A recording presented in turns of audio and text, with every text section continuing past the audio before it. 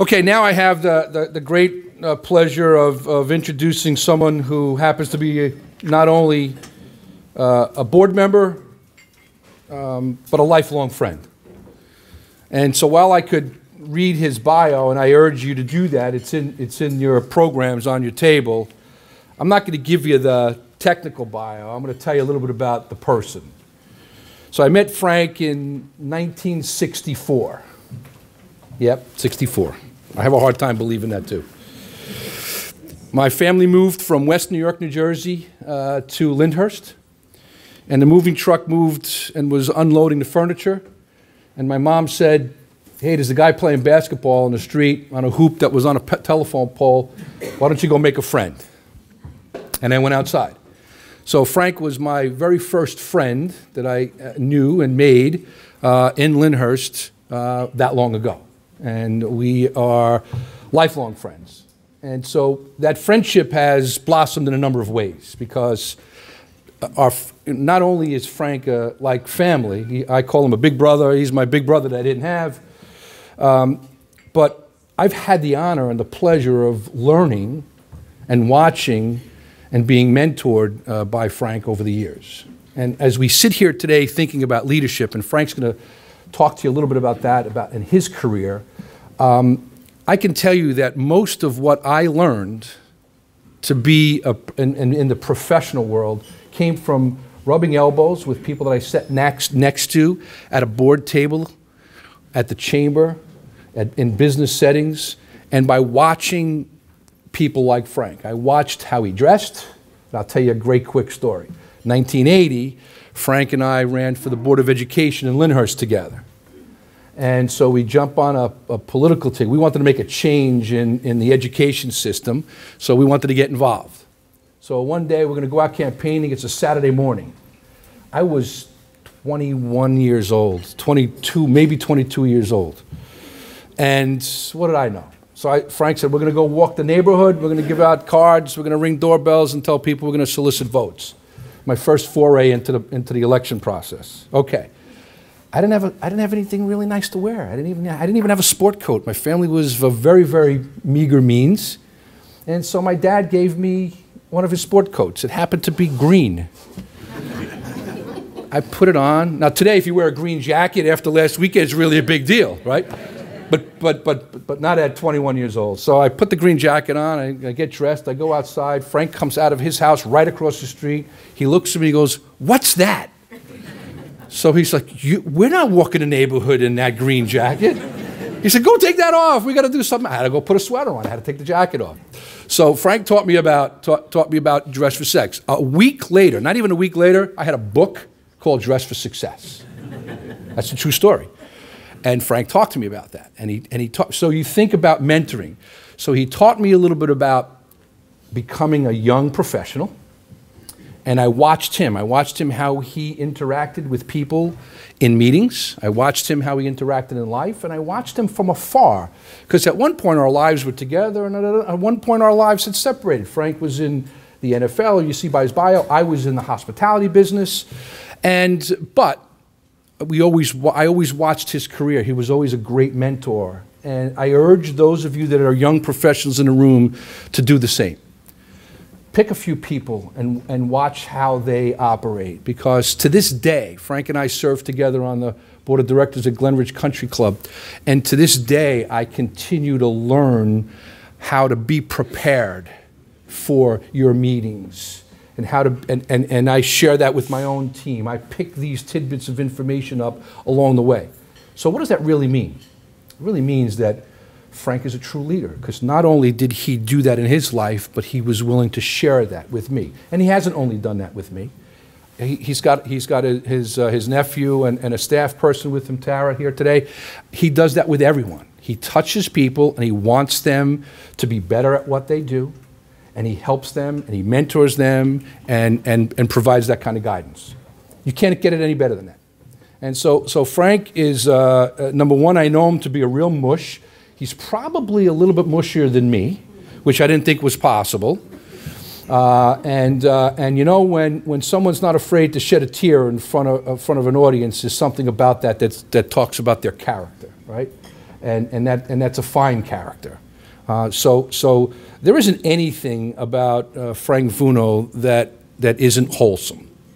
And so he's become this great leader of industry, as an entrepreneur, of nonprofit organizations. He serves on the board at Hackensack Meridian Health and countless other boards for great things. He gives back to the community. He continues to share and he continues to lead. And frankly, that's what today's all about. And I am absolutely delighted. It was only a handful of weeks ago when I picked up the phone and said, hey, I really think I'd like you to talk a little bit about your life story and how leadership helped you to grow when you left the NFL and became an entrepreneur and where it's taking you today. Would you share that story with this audience? I think it's appropriate for our leadership luncheon. And he said, absolutely. So it is my honor and my pleasure to bring up my lifelong friend, a mentor, and a great leader, Mr. Frank Vuono.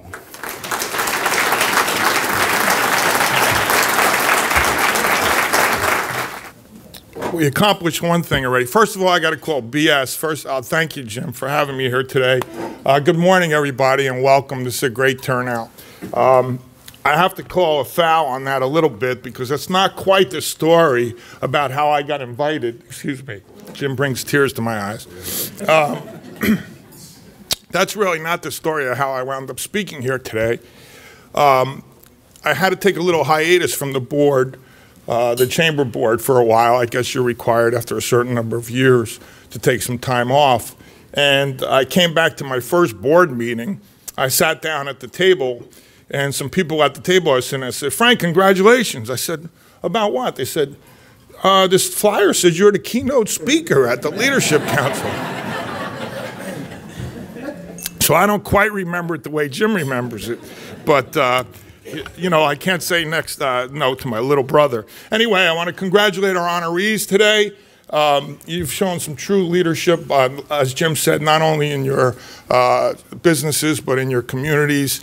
I'll talk to that today a little bit. I also want to pay tribute to Arlene Simpson, who I knew to be a terrific lady. Jim was absolutely right in his description of her and her contributions to this chamber. And also want to especially congratulate Diane Feinberg for a lifetime of achievement. So thank you. Today, I'll give you a little intro about myself. Hopefully, you know, Jim asked me, he said, do you need any audio visual for your speech? And this is my audio visual. So, you know, the other day I was putting my speech together and I asked some of my staff, I said, we have any index cards around? They didn't know what that was.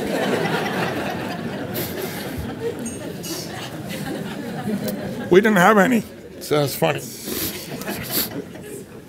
So I'm really old school, obviously, you can tell. I've made my living, I've been blessed, I've made my living in the world of sports. Kind of had a dream life if you think about where Jim and I came from Meyer Avenue back in Lyndhurst. So it's been a wonderful career. I'm very blessed. I've been fortunate to know the greatest athletes and some of the greatest coaches and leaders in all of sports. But I really cut my teeth in the marketing business and at a place called Young and Rubicam, an advertising company in New York, which was the largest single advertising agency in the country at the time when I came out of school. And a lot of what I was talking to you about today is what I learned from one of my key mentors in that business, as well as from one of my key mentors at the NFL. Now, Jim asked me to speak today because he's heard me tell a lot of stories about my career. And I'm really a better storyteller than I am a speaker, so hopefully you'll bear with me. I'll tell some stories. If I start running a little long, Jim said you got 20 minutes. I said, Jim, you know me. It takes 20 minutes to tell one story. You know? So anyway, I'm also going to talk to you about the theme of our meeting today, about leadership and what I think leadership means.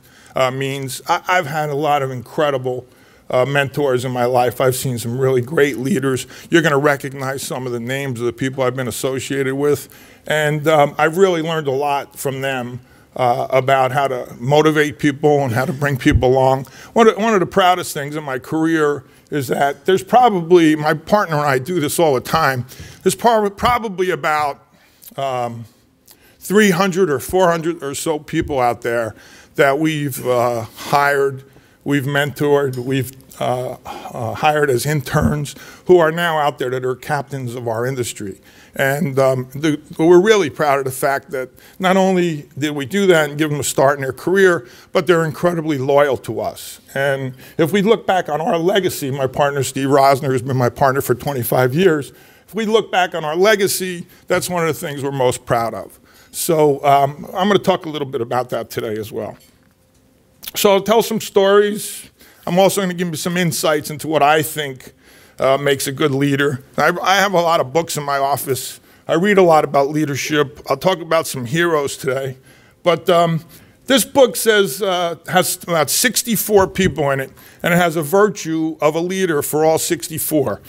I promise you I'm not going to go through 64 virtues today. I'm going to cut it down to about 5 or 6 and tell some stories and anecdotes that I think point to those virtues and those leadership qualities. So first let me start.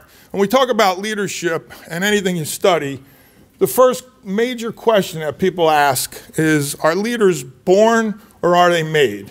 So first of all, let me ask, how many people in this room consider themselves a leader?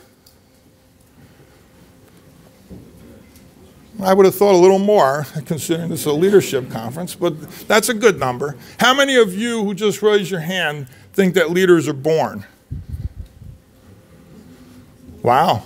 So the rest of you think leaders are made. That's an unfair question because it could be a combination of the two.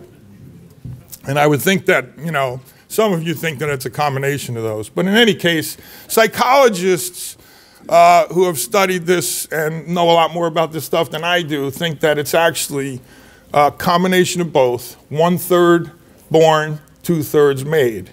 And to me, I've been asked that question often, and I don't have an answer for it. I can't give you that answer today. I'm going to ask you to think about that as I talk all through my talk today, and think about whether it really comes from an innate quality. You know, it's the whole nature versus nurture argument. But I'll ask you to think about that as I speak today.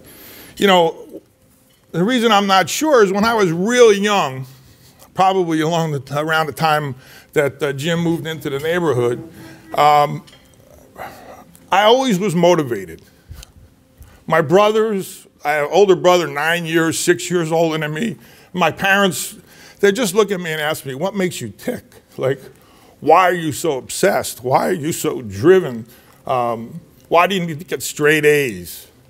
And I never had an answer for them. I really didn't. I didn't know what that was all about. I just was. So there's a little of me that really thinks that, you know, you're kind of born with that, and I was blessed to just have that quality. I always wanted to be the first one picked. I always wanted to be captain of the team. And frankly, I wanted to do the picking ultimately. So anyway, that was, growing up, I had that thought from a very early age. When you dig deeper into the research, the trait that psychologists say people are born with is that you're an extrovert. So for those, there weren't that many people that thought you were born with this trait, but I thought this would go over a lot better. But if you're thinking about what you're born with, and you're a leader, think about whether you're an extrovert or an introvert. Now, I don't really even agree with that because, yeah, I'm pretty extroverted. But I know a lot of great leaders, and I'm going to talk about a couple today who are really quiet leaders. And you'll recognize the names when I get to talk about them.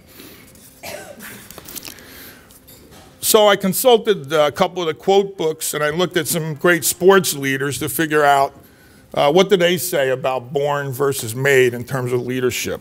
And I went to the great Vince Lombardi, and Vince said, leaders are made, they are not born. They are made by hard effort, which is the price of which all of us must pay to achieve any goal that is worthwhile. He was talking about the need to give maximum effort and to work hard for success. Another thought on born versus made from another one of my idols, and that's Walt Disney. Walt Disney says, "It seems to me shallow and arrogant for any man in these times to claim he is self-made, that he owes all of his success to his own unaided efforts. Many hands and hearts and minds generally contribute to anyone's notable achievements." There's two pretty good heavyweights weighing in on made versus born. Excuse me. So, thinking about that, I'm going to take a few shots at the key traits, Vuono key traits of being a leader, I guess. I think they're very simple things. When you boil it all down, it's amazing to me that these simple truths that really are key to not only success as a leader, but success as just a family man and in life in general. I think it all boils down to this. The first is honesty, and to always tell the truth. And my dad was a guy who told me that from a very young age, and that stuck with me. He said, always tell the truth and you'll never have to worry about what you told to whom. And that stuck with me, and I'll give you a few examples of that in my career. Later on in life, when I went to the book of quotes and I was talking to people about leadership, I found a quote by one of the guys I admire most, Abe Lincoln. And this was awesome because this quote was a lot like what my father told me. And I don't think my father ever read a book of quotes on Abe Lincoln. So, Abe Lincoln said, "No man has a good enough memory to make a successful liar." I think that's awesome. So I think that honesty creates a foundation of fairness and openness in any organization. And I think that's rule number one for being a great leader. I've learned that from dealing in my own life with professional athletes and NFL owners. You want to deal with people who have a problem with the truth. You know, when faced with a moral dilemma, my partner and I, we've always told the truth. When you boil it all down, believe me, it gets hard. Don't you wish like somebody out there would just take OBJ and the Giants and just sit them down and say, "Get your act together"? Really? But, you know, probably the same with our president, right? Don't you want somebody to tell him, you know, "Hey, this is the truth," you know? Somebody out there, let these guys know that they should be speaking the truth. But anyway, even if it means you might lose the client or get fired, in my lifetime, in my career, by athletes as well as owners, and it's come down to that a lot of times, we ultimately decided on the truth. And I think that this lets everyone in your company know what you stand for. You really have moral courage, and I think that that's absolute truth for being a great leader. The second trait is a work ethic, to lead by example. Now, I'm having a problem with millennials these days, I got to tell you. I don't know if anybody has hints here on how to work that out, tell me. So I need to learn. Because the first 90 days when I got out of school, I worked for a company called Young and Rubicam, I mentioned earlier. The first 90 days out of school, I worked every single day, Saturday and Sunday included. And at the time in the agency business, there was a saying, if you don't come in Saturday, don't come in Monday.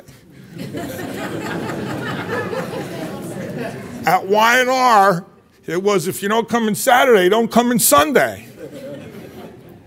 So could you imagine telling somebody today when you first hire them, I expect you to be here morning, noon, and night for 90 days straight? I don't know. I don't think they'll take the job.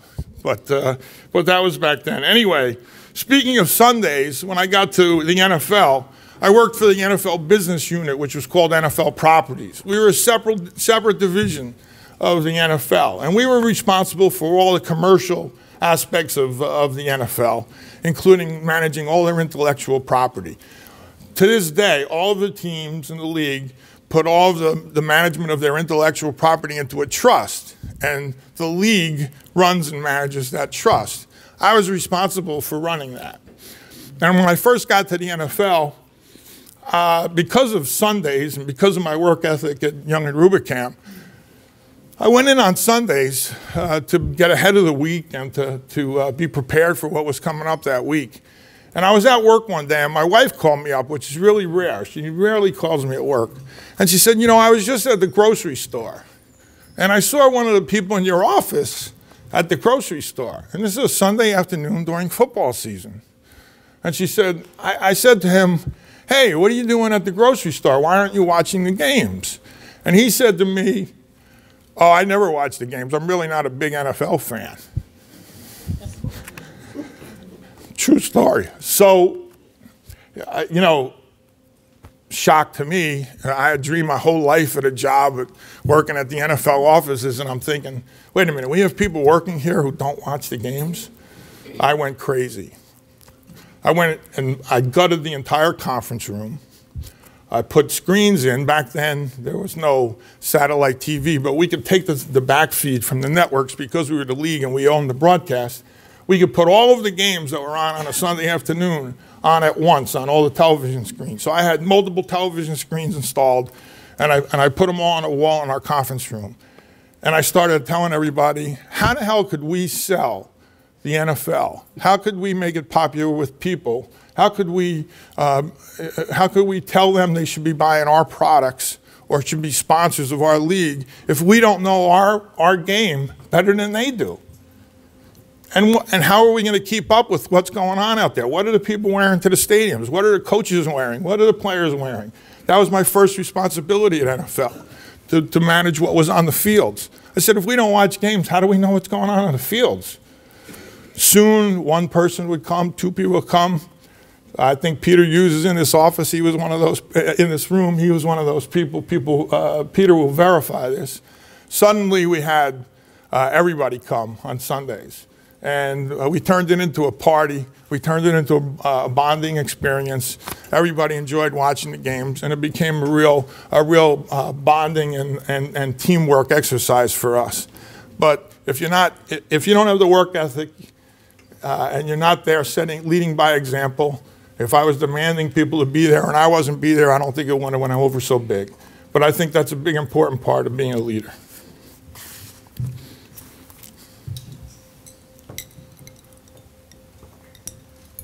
I want to talk about a couple of other people who had great work ethic. And I'm looking at the room, so I think that most of you will remember these names. But these are some athletes who I've had the pleasure of getting to know and who had incredible work ethic. First was Walter Payton. People know Walter Payton probably is arguably one of the greatest running back in the NFL. It's arguable, but certainly one of the top. He had the record for yardage for many years. You ever realize what size Walter Payton was? Walter Payton was 5'10" and 200 pounds. For those of you who are football fans and you think about it today, that's really tiny.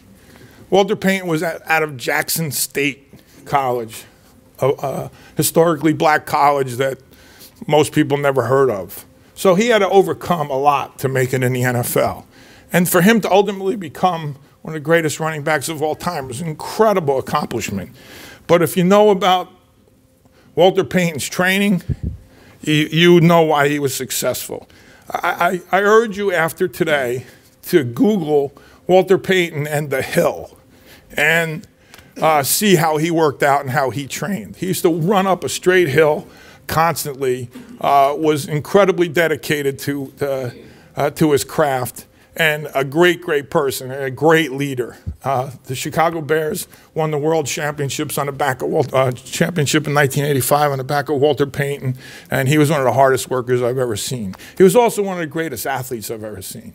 My first Pro Bowl in 1986, the Bears had just won the World Championship. I go out to Hawaii, I'm on the field. 3 days in a row, Walter came out and challenged one of the position players. He took the quarterbacks on, asked them how far they could throw, and he out-threw the quarterbacks. He took a kicker on the next day, said, how far could you kick a field goal? Out-kicked the kickers. The next day, he did the same with the punters. One of the greatest athletes I've ever seen. So if you can when you go home, Google Walter Payton. And what he said about training and his work ethic, he said, you're going to take this wrong. So somebody asked him, what are you thinking about when you're training? He said, you're going to take this wrong. I try to kill myself. talk about work ethic. Jerry Rice, maybe absolutely the greatest receiver of all time in the NFL, maybe the greatest player of all time in the NFL. Another incredible gentleman. But you know what? Again, football fans, you know what Jerry Rice's 40 time was? 4.7. Linemen run that today. Quarterbacks run that today. If a wide receiver ran a 4.7 at the combine today, they'd never get picked. They'd never make it in the NFL. Jerry Rice, greatest receiver of all time, 4.7 40. So he knew that he had to work to make it in the NFL. He came out of Mississippi Valley College, another historically black college, not a football powerhouse. So he knew he was up against all obstacles. And Jerry was an incredible leader. The people on his team marveled at his work ethic. When he caught a pass, he sprinted to the end zone every single time he caught a pass in practice. And he'd work out in the offseason 6 days a week. People have tried to copy this workout and package it and sell it, literally. He used to do cardiovascular training before there was such a thing. He'd run uphill sprints like Walter Payton up a steep hill. He'd weight train. This was long before these guys were doing that kind of training. When Jerry Rice started, most guys were probably drinking beer in the locker room and smoking cigarettes. So he was a guy that was long before his time, had incredible work ethic, overcame obstacles to make himself one of the greatest of all time.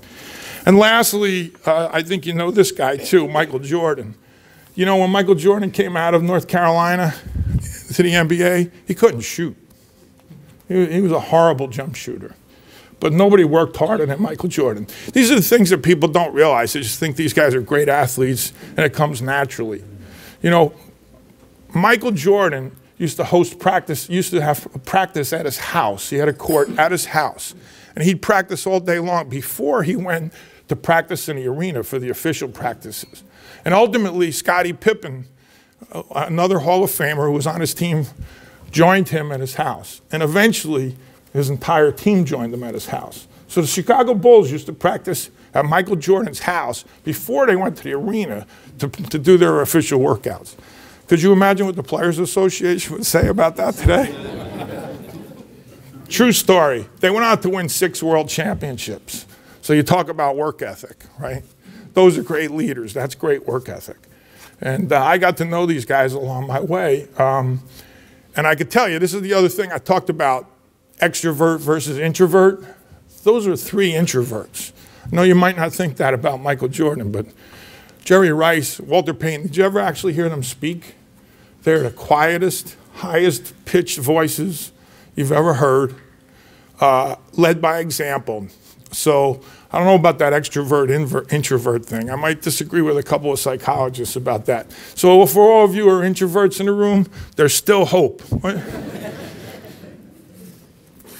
The third key trait of a leader, I think, is vision. And I think that includes goal setting. And a couple of stories from my own personal experience. One of my good friends, besides Jim growing up, tells his story and makes a lot of people laugh. There was a roast in town. They wanted to raise money, so they wanted to pick on me. And my buddy got up and he told this story. I never really recalled it, but he said, you know, do you guys remember right here down the road where the stadium is now? Before there was a stadium, there was a place called Sportland. And it was a pitch and putt. It was a batting cage, putt-putt course. And, you know, we didn't have much money. We used to walk there, and the owner back then, we didn't call it the Meadowlands, with all due respect. We called it the swamp. You know, there were miles-high piles of garbage back then. Everybody forgets that, thank God. You guys have done such a great job. But we used to walk there, and we didn't have any money. And the owner used to have us go out in the driving range, and he'd have us go pick up the golf balls out of the mud.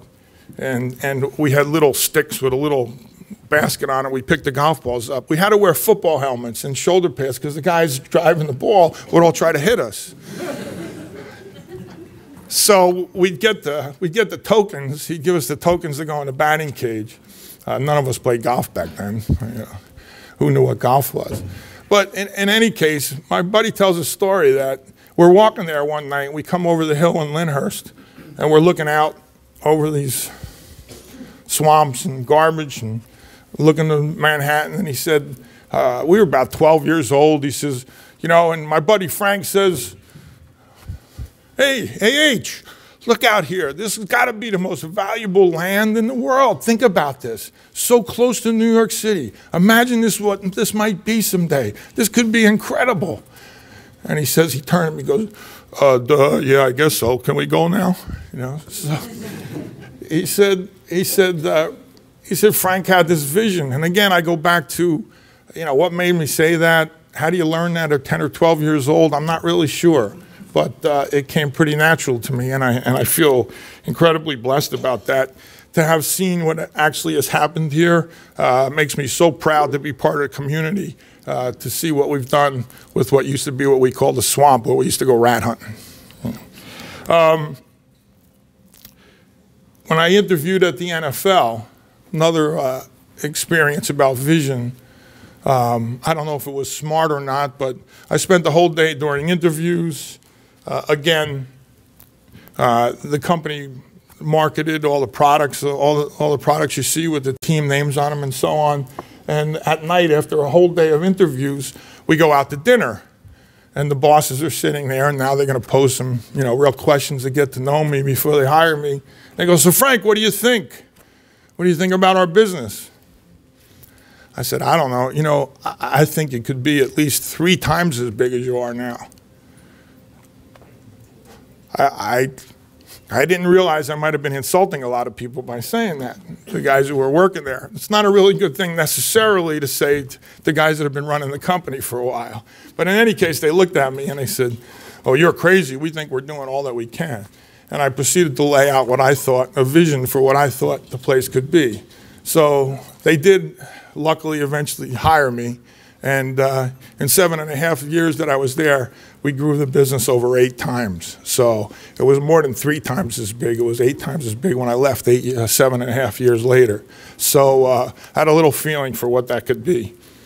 In any case, while I was there, I got to meet one of the mentors of mine who was really, really a great leader.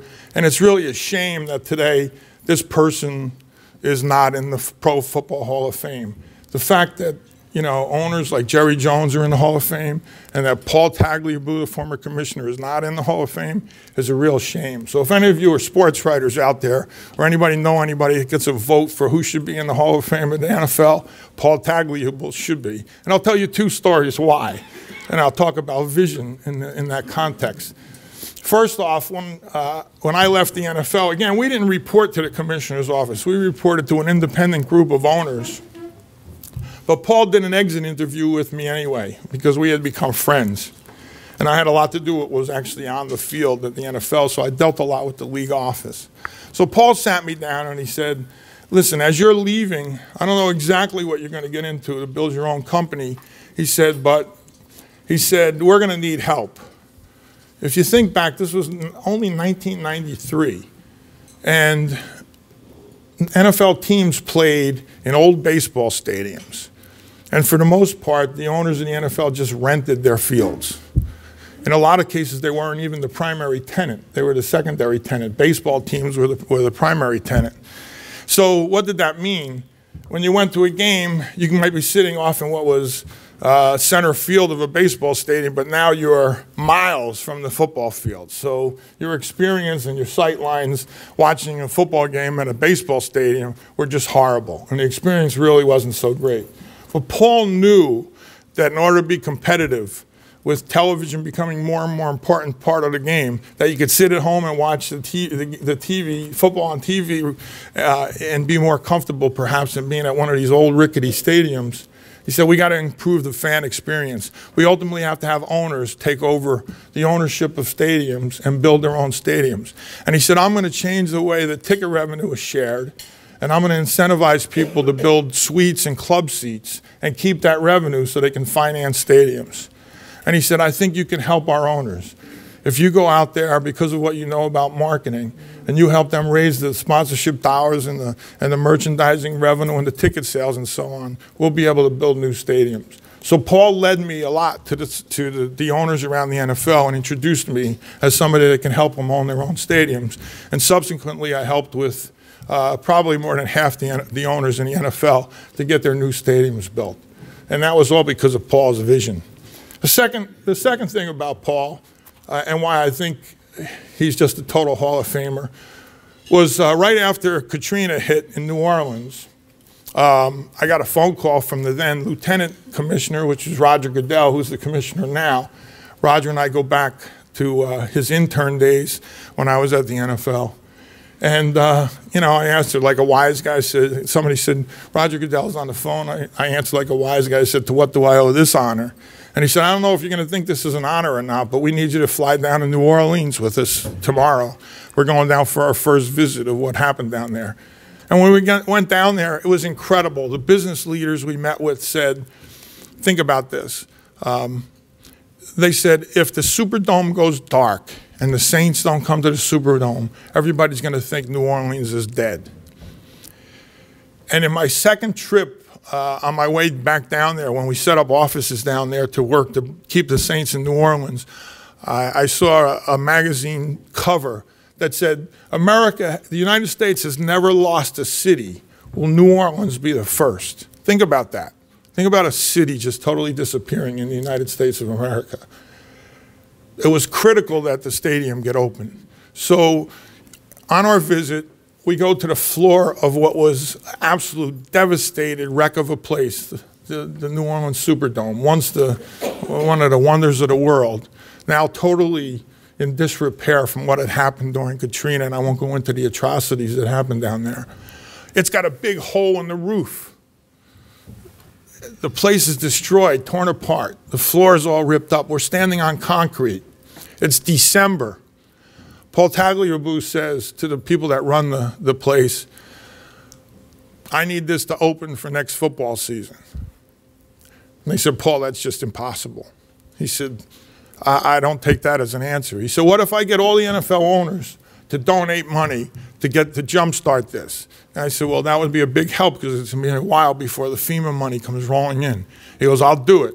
If you give me your commitment that we'll get this open for the beginning of the football season in September, I'll get NFL owners to chip in and give millions of dollars to get this started. And he did.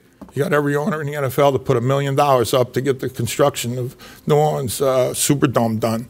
And we opened that stadium the third week in September to, you know, one of the greatest moments actually in my sports career, and certainly I think in American history, really. There were people outside the Superdome 6 hours before it opened, all the people in New Orleans crying with joy, with tears of joy. It was an incredible experience. And that was really all due to the vision and the perseverance of Paul Tagliabue. Great story. True leader. Another guy who was a leader with a lot of vision was the chairman and CEO of Young and Rubicam, a fellow by the name of Ed Ney. Ed was one of my idols. There's some really funny stories of me with Ed. I'll tell you a couple, but he was one of my mentors as well. Now, I was a really lowly assistant account executive. He's the chairman of the company. And in terms of his vision, back then, this wasn't commonplace. He came up with an idea that he called the whole egg. Think about an egg for a second.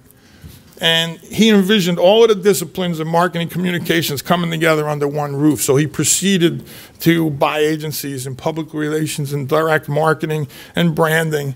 And he put them all together under the Y&R roof so that all the communications from an organization would be on target, on strategy, and coordinated. It was long before its time. Nobody had ever done that before because all of these agencies had their independent brands. So Ed had an incredible vision and was an incredible leader who inspired me.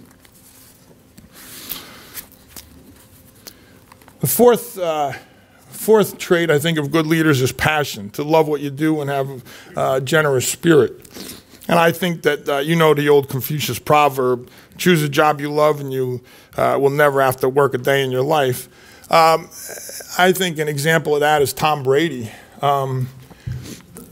Yesterday, I was working out and I heard on the television, on the cardio machine, you know, Giselle is worth $300 million herself. Why would Tom Brady want to play football? It all gets down to passion. The guy loves the game. He's an incredible, if you know his work ethic, if you know his training methods, you know what he eats, you know how he takes care of his body. He's 41 years old and leading his team to Super Bowls, and he still goes out there year after year, takes a beating, and just keeps going out there. Why? Because he has a passion for the game. The guys on his team will follow Tom Brady anywhere he wants to go. He's a true leader, and he has passion. There's a compliment to having passion, and that's having a generous spirit. And by that I mean treating everyone, even the little guy, with respect. I can tell you many a story about that, but I'll tell you about Ed Ney again real quickly. He was known to walk the building. He knew everybody's name. He knew the shoe shine guy. He knew everybody at the building, treated everybody equally. The funny story about that for me is I didn't know that the very first day when you're on the job, the chairman of the organization of thousands of people comes and welcomes you on your first day. Well, the first day I was on the job, my client, who I had just gotten to know, took me out to a place called the Palm, which I had never heard of, and got me absolutely obliterated. So I went back to my office. He flew on to a meeting in Chicago. I fell asleep at my desk. I was drooling on myself. About 6:30 at night, some guy is waking me up. And Ed Ney was like the Godfather. He had something wrong with his throat, and he spoke like this. So somebody's waking me up, Frank. And I'm like, leave me alone. It was Ed Ney coming to welcome me on my first day. He subsequently got me a ride home in a car. Said, you're going to need a ride home. He didn't fire me. He knew I was out with the client, thank God. But for a CEO of the company to come welcome everybody on the first day, I think it's incredible. So I think that shows a generosity of spirit. He also, by the way, there's another whole story. Jimmy's giving me the high sign. He bought me my first 2 pair of business shoes. It's a real funny story. I'll tell you offline, but I was wearing gray patent leather shoes because I thought they matched my gray suit. You know, at the time, that was the only pair of shoes I had. He told me, get rid of those shoes, go downstairs and tell him to put it on Ed Ney's account, which is really incredible. Newt Rockney had a great quote about how every player on a team is important. An automobile goes nowhere efficiently unless it has a quick, hot spark to ignite things, to set the cogs of the machine in motion. So I try to make every player on my team feel he's the spark keeping our machine in motion. On him depends our success. That's all about teamwork. That's all about treating the little guy with importance. A couple of last things. One is confidence and fearlessness. I think with confidence, you have to have humility. I think true leaders have confidence, but they realize the point at which confidence becomes hubris. I think you can be confident but not cocky. And fearlessness, I think you need to have the confidence to be able to take a risk. You know, it wasn't so easy when I was working at the NFL for me to just walk from there and to go start my own agency. You know, when I told my family, they were aghast. Not only my dad and my brothers, but my kids. They were just small at the time. And I said, Dad, does this mean we're not going to be able to stay in suites when we go to hotels? Not too spoiled, right? I'm going to skip a few things so that I don't go on too long. Lastly, I'm going to talk to you a lot about what today is all about, and that's giving back and doing community service. And I learned from my parents, this is something I definitely learned, that it's far better to give than to receive. And so to me, great leaders serve their communities, not only in their companies, but in organizations. That drives me to do the things I do, as Jim mentioned earlier, for the hospital and the network, and for my university where I came from, and for the club I belong to, and so on. And another one of my idols, Winston Churchill, said, the price of greatness is responsibility. The price of greatness is responsibility, and I really believe that. You know, he also said, we make a living by what we get, but we make a life by what we give. And I think that's a real good thing to remember for today as we honor all these leaders today. So lastly, I'll leave you with this. I really believe that this is true. All great leaders get intrinsic wealth derived from personal achievement and commitment to a worthy cause. I know that's true for me. I hope it's true for you. Thanks.